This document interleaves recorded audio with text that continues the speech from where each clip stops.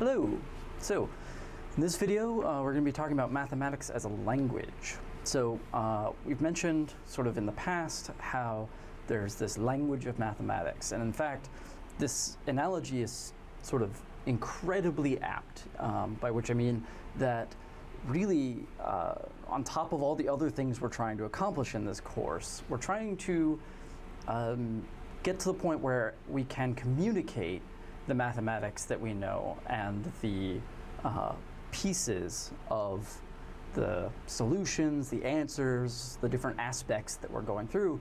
We want to be able to communicate these things in the language of mathematics. And so, in particular, I don't necessarily just mean, you know, the variables, functions, polynomials, and using the right language for these things, although there is that as well.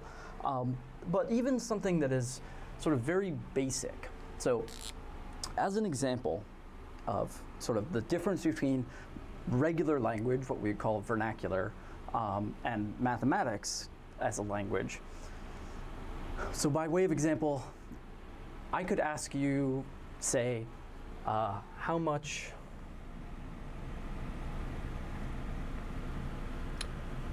does, let's say, water weigh?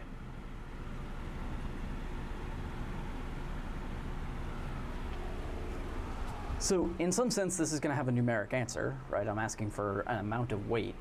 So it sounds sort of mathy, but in fact, this is what we would consider vernacular, regular language.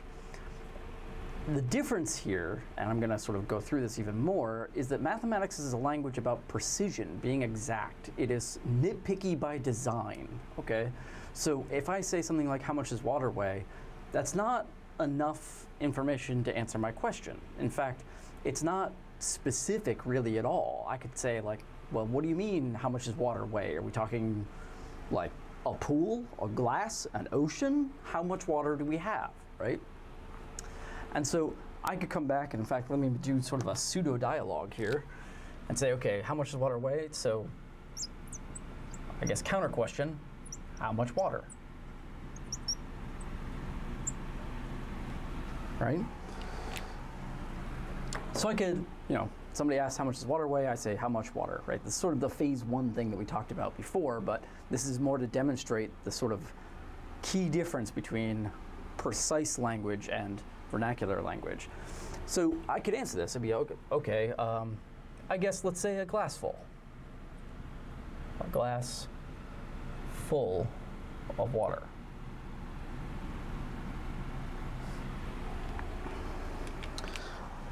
So now at least I have some unit of measurement, a glass, right? I know I'm not looking at an ocean full of water. But again, this is still vernacular. This isn't precise. This isn't a specific known quantity, right? For example, I could ask like, how big is the glass? Right, so this is an obvious thing. But there's actually more in here that is, again, not being specific enough for math, right? So a glass, well, there's lots of different types of glasses. So how big is the glass? But what does it mean to be full? So how full is the glass? So for example, are we talking this is filled up to like, you know, 90% of the glass is full, so it would be like a standard full drinking glass? Or are we talking that we filled it right up until surface tension is sort of, you know, rounding the top of it and it is absolutely full? Any tiny bit more and it would spill out of the glass, right? So what do we mean exactly when we say full? And to really drive the point home, so a glass, not really specific enough, full of water, right? The full still not specific enough, right? How full is full? And again, I could ask, what kind of water? Now this seems like a weird thing to ask, right? And in fairness, this one is sort of stretching the point a little, but I'm trying to emphasize what I'm saying here, because when I talk about water, we are probably talking about liquid water, right? Just like we probably weren't asking how much an ocean weighs. But strictly speaking, it could be ice, that's frozen water, could be air, that could be, gaseous water, so mist, fog, whatever. And all those things would weigh very different amounts, right? And so even at sort of this level, how much does a glass full of water weigh? It is still incredibly vague, to the point where like literally every word here, except for like of and a, right? All of the words that aren't sort of the basic filler are still not specific enough. In contrast, I could ask, how much does 1 liter of, and we'll, again, this is probably a little crazy, but specify liquid water weigh? And now I have that I've given a specific volume, really a specific mass and volume, depending on how you're looking at these things.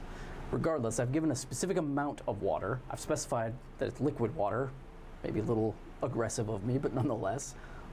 This is a much more mathematical statement to make, right? This is, I've narrowed it down to a specific thing that I'm considering, as opposed to this sort of still vague statement, okay? So when we talk about mathematics as a language, I'm really wanting to drive home here that it really is its own sort of thing symbolically, yes, polynomials, y equals x squared, and all of these things. But it's not just that. Mathematics as a language is deeper than that. It's this idea of being precise with what you're trying to say, being very exact. This is why almost certainly, sort of historically, I'm sure at some point in your grade school background, you were trying to do like a word problem, and your teacher probably yelled at you for not including units, or trying to do some like physics or chemistry perhaps, and you get in trouble for not being specific enough in your language, for not sort of specifying exact amounts or exactly what you're working with, and these kinds of things. And it's because sort of not just symbols, but even just how we're describing things. Mathematics is, as I said, nitpicky by design. It needs you to be very precise. And this is a way of looking at and talking about things that is not very natural to people. It's something you kind of have to train. It's not something you would normally do on your own, okay? So this is just by way of example, to sort of hammer in the mathematics as this kind of language as well as the other kind. And again, make sure I don't miss anything. So there's one other thing I want to sort of mention, which is that this kind of stuff, this kind of language, I'm going to point out sort of this 1 liter, for example, and weigh, for example. Something I mentioned right at the beginning was it sounds kind of mathy, right? Because the response is going to be a number.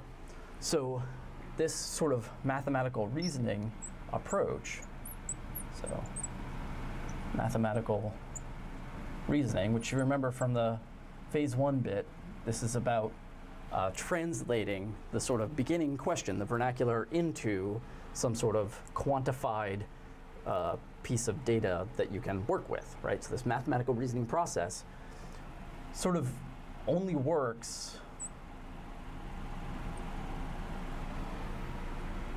for specific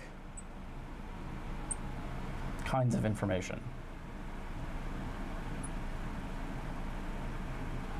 So sort of by nature, this is a math class. I'm not going to delve into all the different things where it doesn't work, because the whole point of this class is to learn how to apply it to the places it does. Nonetheless, it's worth sort of keeping in mind and recognizing the fact that there are plenty of perfectly valid pieces of information, of things to think about, of things to work with, that aren't quantified sort of results that you can measure and compute and put through formulas, right? So a lot of the humanities, psychology, a lot of medicine, these are things that are qualified information as opposed to quantified information. And there's plenty of stuff that's both. So in this class, we'll be focusing a lot sort of naturally on the stuff that can be quantified, because that's the point of this type of math. Nonetheless, there are plenty of things that don't fall into that category, mathematical reasoning in those cases really can only get you so far most of the time.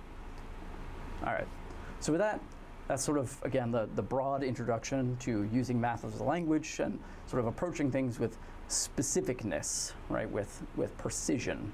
And this is a theme that'll come up again and again as we continue on in the course. Okay, so that is that.